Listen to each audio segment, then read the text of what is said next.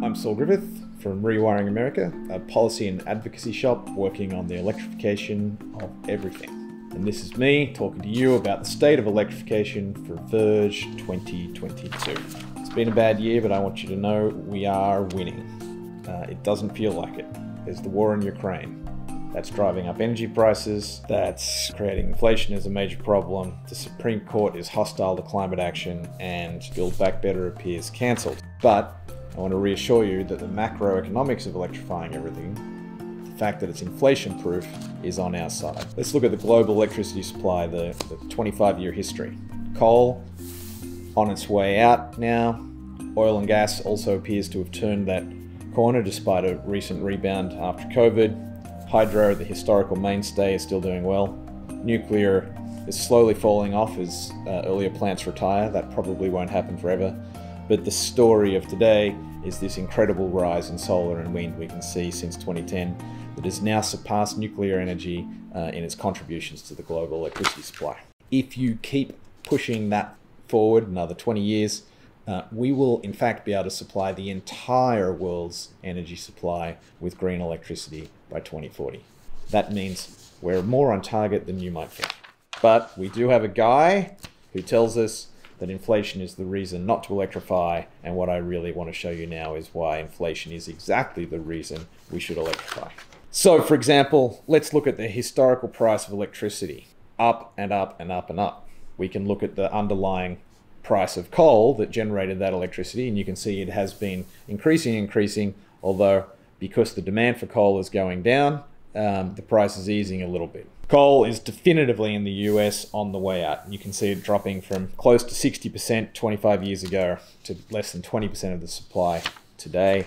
It'll make its way out by 2030 on its own. Here's the retail price of gasoline compared to the underlying price of oil. You can see the very, very high volatility over the last 25 years. You can see the price spikes in 2007. You can see the price spikes that we're feeling right now at the pump.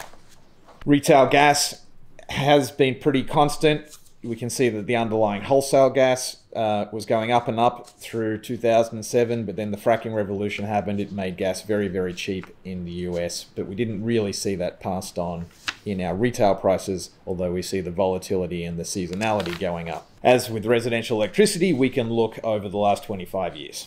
The US average, incredibly constant. You can see it goes up in the summer for air conditioning, goes down a little bit in the winter, and you can see that seasonality all the way growing from about 8 cents in 97 to around 13 or 14 cents on average this year.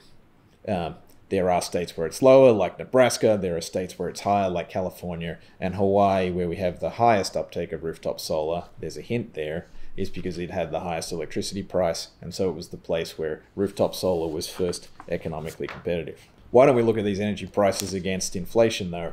In fact, the residential electricity price that you can see here nearly perfectly tracks the CPI. So why don't we actually look at the retail energy cost in cents per kilowatt hour of everything we do and compare that to the CPI? You can see electricity, pretty constant, tracking the CPI. Gasoline, also if we draw the trend line, tracks the CPI pretty closely, as does natural gas. And that's, in fact, they are a large portion of how we calculate the consumer price index. But here's the revolution that I want to clue you into, that I have the advantage of seeing because I work a little bit in Australia, where rooftop solar, and you can see it, is $1 a watt. In the US a few years ago, it was $3 a watt. Steady progress. We're on our way to $2 a watt. Once you get that, means cost goes down from 20 cents to 13. You'll eventually see it to 5 to 6 cents a kilowatt hour, which is what Australians enjoy already today. So we know this is possible in a highly developed country. The other revolution that is happening, obviously, is in batteries. 10 years ago, if you're buying wholesale cells, they were $1,000 a kilowatt hour. Out of the factory gate now, they're $150 a kilowatt hour less. At retail, they used to be $2,000 a kilowatt hour. Depending on whether it's on the side of your house or inside your car, it's now $200 to $500. Those prices are going to keep going down.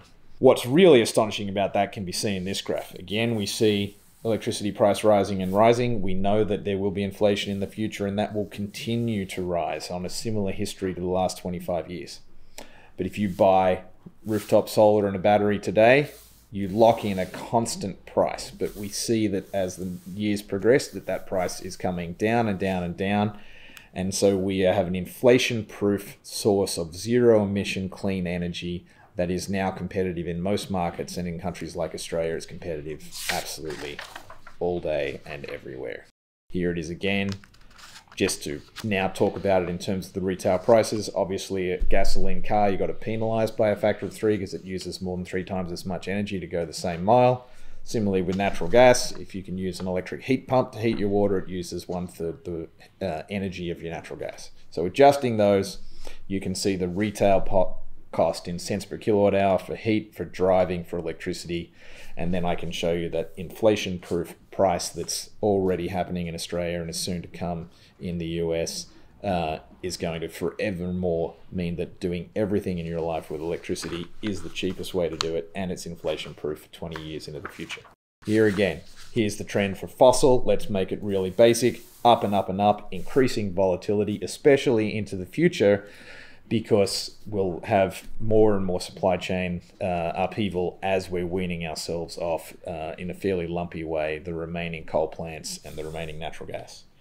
At the same time, the cost of batteries, the cost of solar, the cost of wind continues to go down faster than inflation goes up. And so as we go further and further into the future, this new competitor that will soon be an incumbent just gets cheaper and cheaper and cheaper. You can already see it, not just residentially, but on the grid as a whole. You can see coal on the way out. Here at the bottom, you can see gas has largely replaced it, but is starting to slow down at that effort. Nuclear is fading out. Hydro is consistent.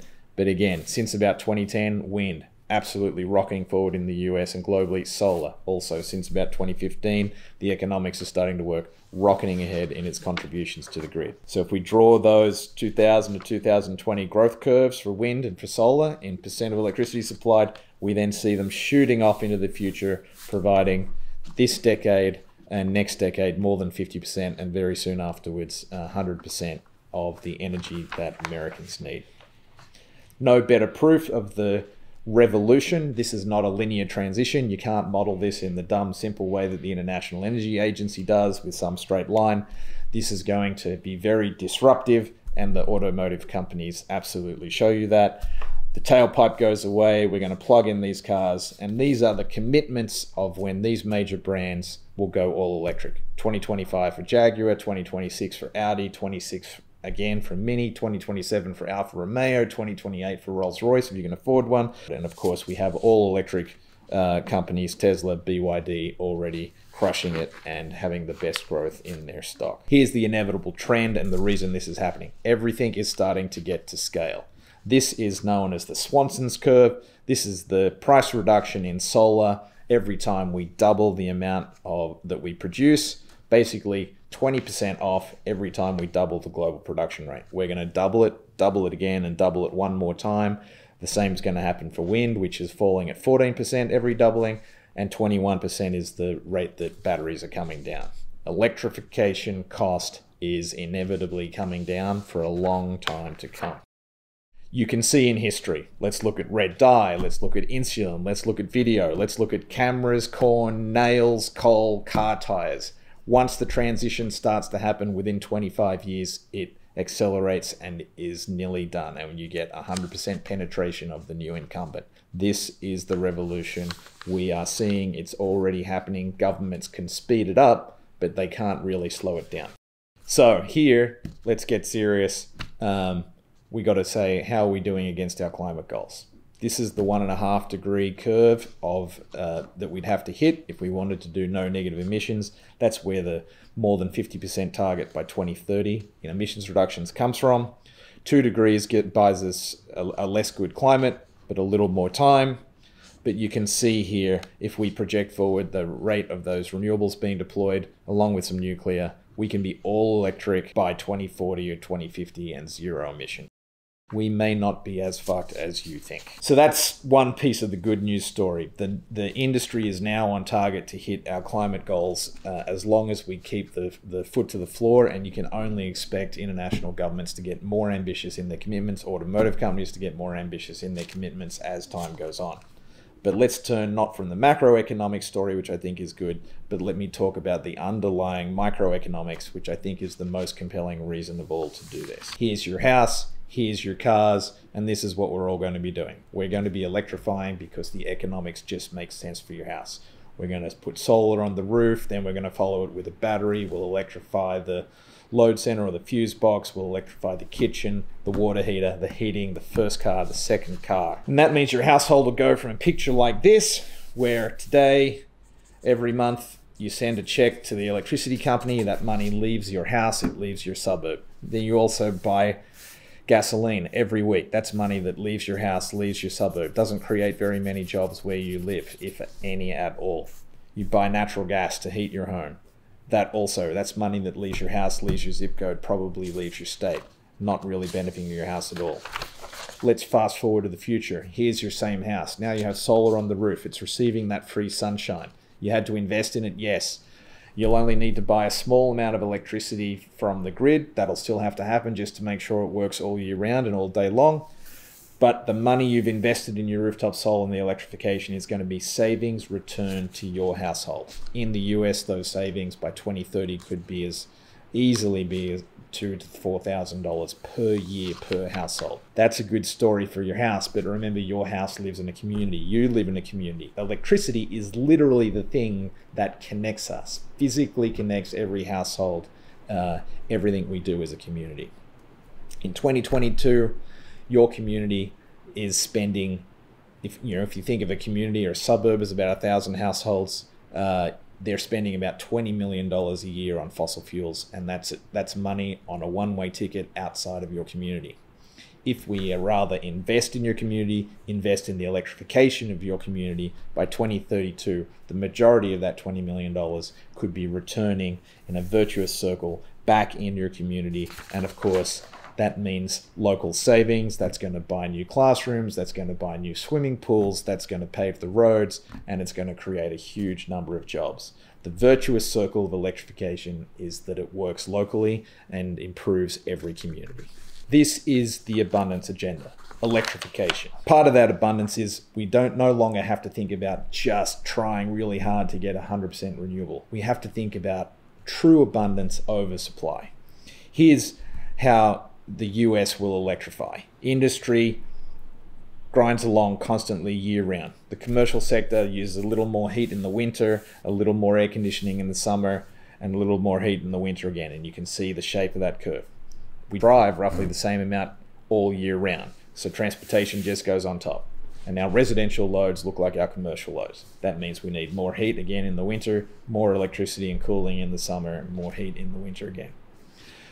So how do we supply this energy? Well, let's look at what the renewables are going to do for us. Of course, we'll still have some nuclear, we'll still have some hydro, we'll still have some biofuels in small amounts, but the majority of the energy supply in the future is going to be wind. Wind is at a minimum in the winter, peaks in the middle seasons, in spring and in autumn. And of course, solar peaks in the summer. So if we superimpose all of that solar, all of that wind, we can actually come to a new idea of why don't we design the whole system for that peak winter demand. And if we do that, we find that we only need to build 10 to 20% oversupply, 10 to 20% abundance to get there. That will be cheaper than batteries, that'll be cheaper than storage, and that will free energy for much of the year, will provide enormous numbers of new business opportunities and genuine abundance, not just for America, but for the whole world. We need to no longer think about just getting to 100% renewables. We need to think 120. Electrification is the antidote to inflation. It is the vaccine against climate change. Electrification is the abundance agenda. It's good climate policy. It's good economic policy. It's good for our communities and it's good for our health. Thank you.